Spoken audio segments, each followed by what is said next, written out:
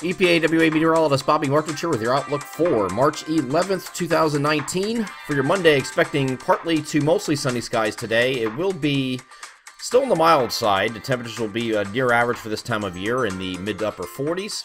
And we're expecting to drop back a little bit here on Tuesday, but only to slightly below average levels in the low to mid 40s. So next couple of days are going to be up, down, up as far as temperatures. Wednesday's going to be just like today will be as far as the temperatures are concerned, but all 3 days are partly to mostly sunny. So not really too much going on in the beginning of the week, and as we get toward the middle of the week, let me get ahead of that here. Here's a look at Wednesday. High pressure moving off the coast here. We will have a warm front off to our north, so you might be just partly cloudy here Wednesday instead of mostly sunny, but still plenty of sunshine to contend with that day.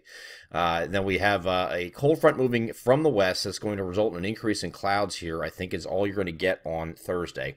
There could be a shower in our western zones, our far western zones on Thursday afternoon or evening, but I think most of us are just having an increase in clouds that day. It will be much milder ahead of this frontal boundary as it moves eastward. Winds are going to turn to the southwest, and we're really going to get the temperatures up by the time we get to Friday. So we're going to be above average on Thursday and even warmer into the 60s on Friday until this front moves through, and then it'll lower temperatures again. But this will just bring a few showers. Does not look like a big deal, but this is really our only precipitation that we're going to be dealing with in the next 7 days. And it's all with that weak cold front here coming through on Friday. And once that moves through, everything clears out.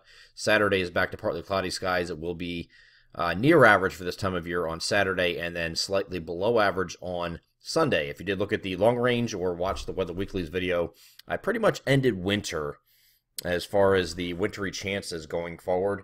If there's going to be anything that happens that's going to be similar to what happened this last Saturday night, which would be the upside potential of anything, I don't see any winter storms coming in.